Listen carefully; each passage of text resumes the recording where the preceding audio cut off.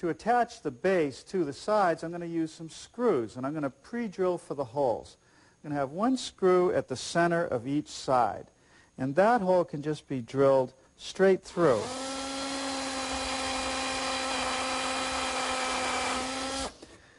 But the end holes of each side, I'm first going to drill through, and then I'm going to elongate the hole a bit to allow for some expansion. Now, with the base carefully clamped to the sides, making sure that it's centered, I can attach it with some 1-inch screws. Now, to ease the edges of the sides, I'm just going to use my block plane to round it over.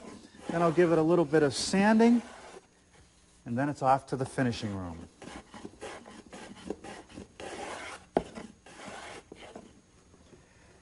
Well, let me show you the parts for our cherry tray. Here's the sheet brass, which I actually found in the yellow pages under a listing for brass. Now, it's a little bit thicker than the one that was used on the antique original, but it's still fairly easy to work. Now, over here I have a board that I'm going to use for the bottom. The bottom is only 1/4 of an inch thick, so I'm going to resaw this in half and plane it down. And when I open the two pieces up, I get this book-matched effect, which is kind of nice. Here's the end pieces, some 1/2-inch thick cherry, and here's the long side pieces and a couple templates. I'm going to start with the end pieces, just setting the template even with the bottom edge and tracing the outline.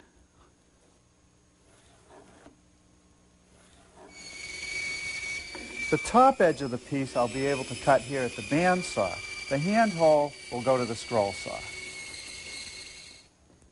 At the scroll saw, after drilling a hole in the hand hole area, I can thread the saw blade through, bring it up to the holder, lock it in place, give it the tension it needs, set down a hold down to keep the wood tight against the table, bring a little blower over, you can cut it out.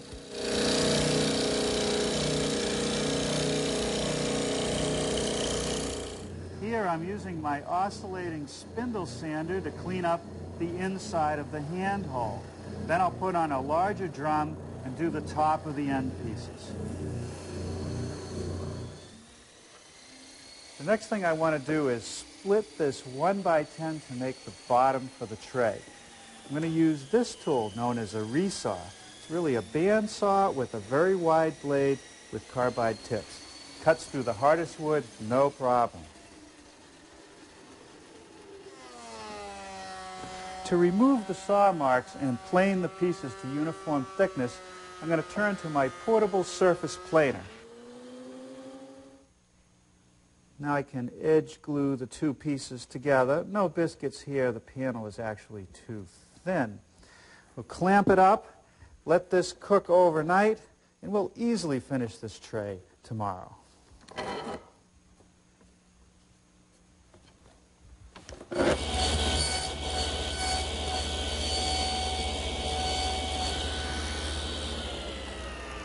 Well, good morning. I got started today making some rabbets in the long side pieces to receive the ends.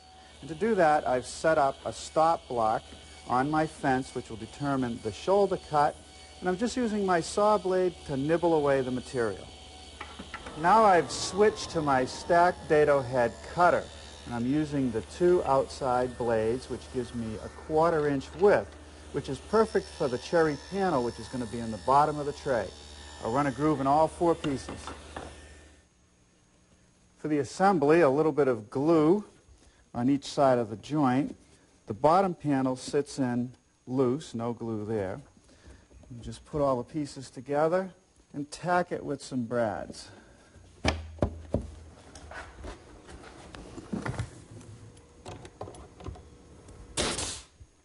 Well, now it's time to start fabricating the bits of brass, and I'm going to start with these top corner pieces. So I've set up my bandsaw with a guide fence and a bandsaw blade that's 1/8 inch wide and 14 teeth per inch, the general purpose bandsaw blade. Now, I would have liked a little bit thinner brass. This is a 1/16 inch thick, but it works fine and the blade cuts right through it.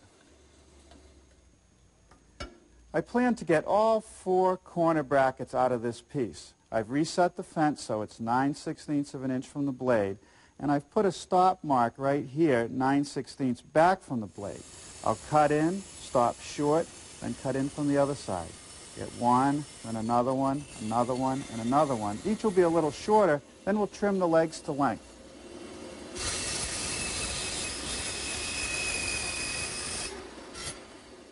For the brass that surrounds the hand holes, I've made a plywood template, and I'll lay it out on the brass just using a permanent marker. I'll cut the outside on the bandsaw, and I'll cut the inside on our scroll saw.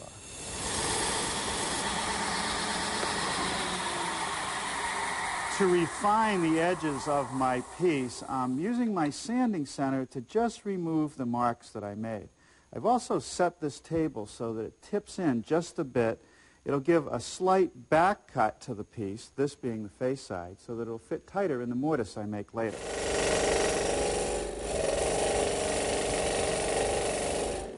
Now my little scroll saw here can easily stand up to this brass. Now I'm ready to make the mortises for the bits of brass, and I'm going to start with these corner pieces. They're a little wider than the wood, so I'll just center it by eye.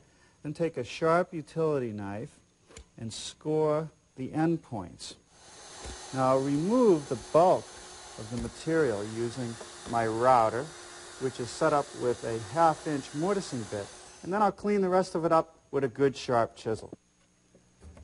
To make the mortises to receive the brass that goes around the hand holes, I've clamped the piece in position, and once again I'm using a sharp utility knife to score the outline. Now, this one's a little trickier to do because of the curves, but basically I'll remove most of the material with the router and clean it up with some sharp chisels.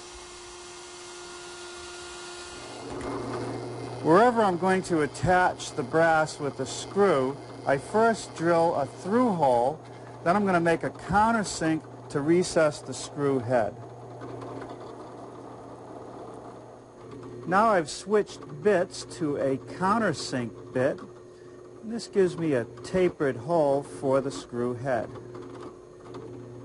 Before I mortise the corners of the tray for these L angle brackets, I have to bend them. And I found to get the sharpest corner, the best thing to do is take a file, hold it at a 45 degree on the back side of the piece of brass, and keep running it through until it's about halfway through the thickness. Then, if I take a pair of smooth jaw pliers and just line it up on the score that I just made, bend into a nice sharp corner. Now all the pieces are held in place with some 3/8 inch brass screws. And one of the last things I want to do is trim the inside of this hand hole so it's flush with the wood. And to do that, I'm just going to use my flush trimming bit in my router.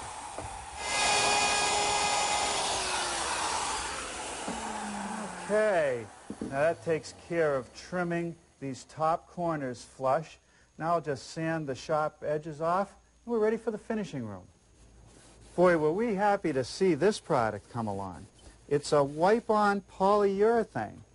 It gives you the look of a hand-rubbed oil finish, yet you get the protection that's offered by a polyurethane. It's applied a lot like an oil. You just simply put it on a rag and wipe it on. I like this technique because I can get into the corners easily, and there's no brush marks left behind. I'll put on a coat, let it dry for 3 or 4 hours, sand it with some 220 grit paper, dust it off, and put on another coat. 3 coats usually does the job. Well, after putting a couple coats of that wipe-on polyurethane on our trays, they're looking pretty good. And I think they're going to be very useful around the house. Now, next time we're going to build this table. We found the antique in the low country of Georgia. It's made from recycled pine, and it has its own Lazy Susan. Maybe that's why they call it a carousel table. I'll show you how to build one next time, right here in the New Yankee Workshop.